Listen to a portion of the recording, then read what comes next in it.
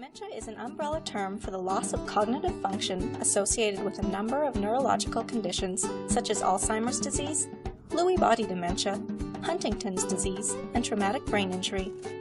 This loss of cognitive function results from the death of once active nerve cells in the brain. The common thread between these conditions is the loss of a person's ability to think, remember, and reason. Symptoms of dementia often include difficulties with visual perception, language skills, and ability to pay attention. Some people also suffer from the inability to control their emotions. There are many causes of dementia.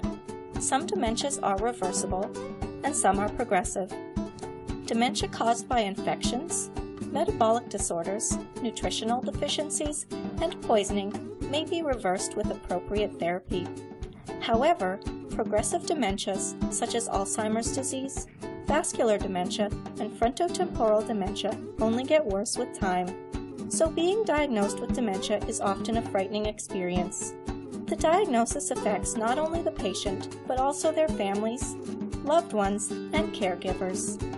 Furthermore, many individuals have what is referred to as mixed dementia, meaning they suffer from multiple causes of cognitive dysfunction, and often the cause of dementia is not known.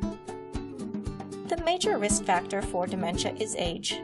Although dementia is not a normal part of aging, and many elderly people maintain high levels of cognitive function well into their 90s.